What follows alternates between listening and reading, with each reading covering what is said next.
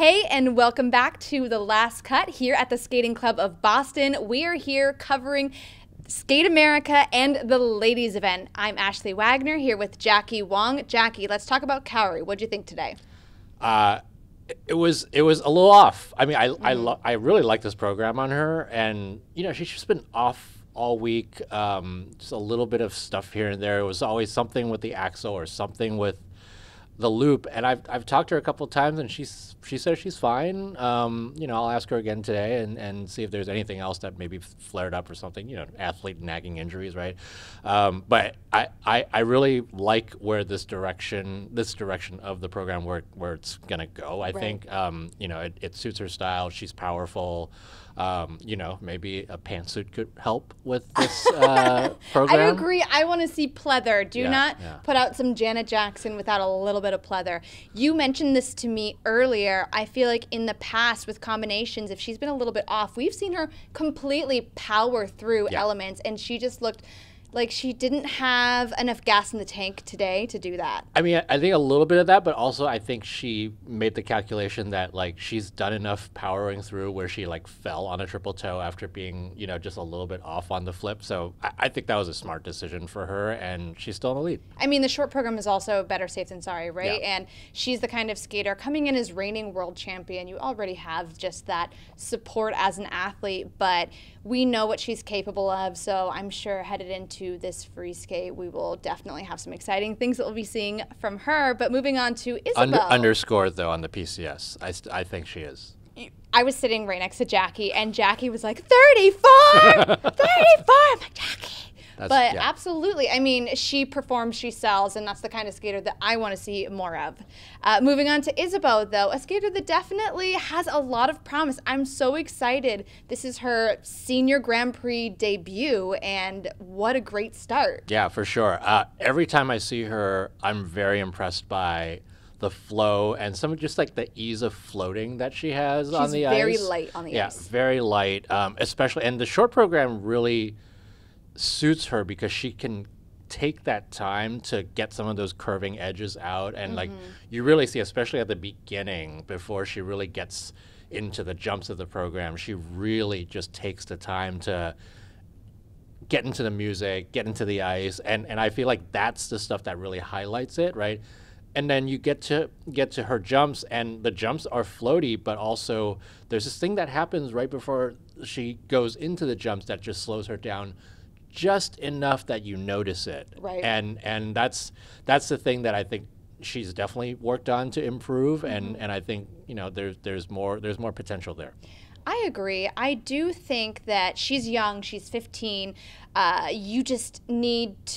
She needs to develop her skating a bit more. I want to see way more speed. She is so light on the ice, and that is something that is really enjoyable to watch. But if she could take this recipe and just add some gasoline to it and just fly into those elements, I would feel a lot better about it. And then also, I do want to talk about her combination. You know, a confident competitor, when they put their combination in the short program as the last element, you know you're going to land it, and I really appreciate that about her. But the Let's Loop was called under-rotated. So what do you think about the risk-reward with the loop combination? She's been doing it since really late last season, and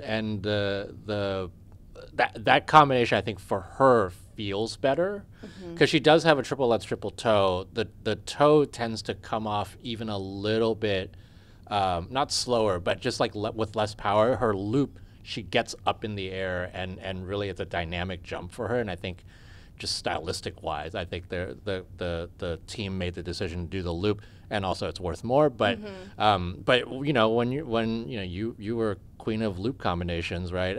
Like the loop just. It's tough if you're just a little bit back on your heel. You just don't get the snap. Yeah. You don't get the pop and you need the well. flow. And I feel like that's one thing where speed will really help her in the future. If she can have a little bit more of a running edge coming out of that element, it's going to make it a lot easier for her. Right. And then in complete contrast to Isabeau, we have Amber Glenn, who was fantastic today. Speaking of flying, right? Flying. Yeah. I really love Amber's skating. I think she's a really dynamic athlete. She's very powerful, kind of similar in the way that Kaori is, but I think she chooses music that really suits her. She can sell it. And today she just looked calm, which was really nice to see. I mean, if anybody's been following Amber Glenn over the last couple of competitions, you know the short program has been where she has just has not done well, and she's had to climb back out and you know, get the thing, you know how that a works. girl after my own heart. But I do think taking the triple axel out of the short and putting it in the free, that I think that's very good for her, just like mentally be like, I'm going to do the flip toe, I'm going to do a loop, and I'm going to deal with that. And she dealt with it. It was great. And the crowd here eats it up, right? I mean, she's skating to a home audience. They love that. It's popcorn skating. I eat it up.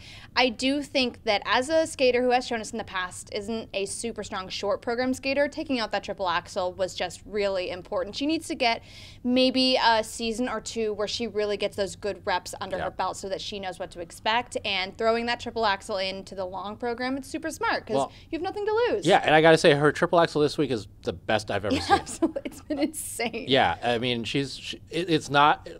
She isn't like, I remember at National, she'd be like popping it. It'd be like single axel, single axel, single axel, single axel. And then she goes and does a triple axel and she falls, right? And here it was, you know, a couple of adjustments here and there, but I've seen at least 3 clean triple axels. It looks like a trained element, exactly. Which is it's really nice to see. I definitely want to take a second to talk about Gracie. Even though she did fall on the loop, I feel like this was a really great performance from Gracie, especially considering we haven't seen her show up like this on the Grand Prix circuit in a few seasons. So it's really nice to see. I mean, it's been so long since she's really been on international ice, right? And you saw some of the jitters when she was at Nebelhorn, and it was like, okay, well, you look trained, but like it mentally just wasn't there. This week, she's looked so confident in practice. She has been smiling in practice, right? Like she's having fun, which is something that for Gracie, it hasn't been like that for the last few years. It's been a lot of just like fear and, you know, just kind of anxiety around being on the ice in front of people, right? And the fact that, and I didn't actually get to watch her in, you know, live. I was watching her on the screen because I was in the press conference. When she came out, she was smiling. Right. And like relaxed and looking confident, and she like took her gloves off. It was like a very like, I'm Gracie Gold. I'm gonna take my gloves off and I'm gonna go and do that triple loop or triple toe, and she did. As a competitor who, I mean, she and I just came up in this sport together. I feel like I know her so well, and this was the closest to the Gracie Gold that I remember, that I've seen in a long time, and I think at this point, everyone just wants her to be able to enjoy skating, and seeing this version of Gracie is just really nice. Yeah. So that is it for the ladies' short program. We will be back covering pairs and men's later tonight, so stay tuned. I'm Ashley Wagner. This is Jackie Wong, and we will talk to you soon.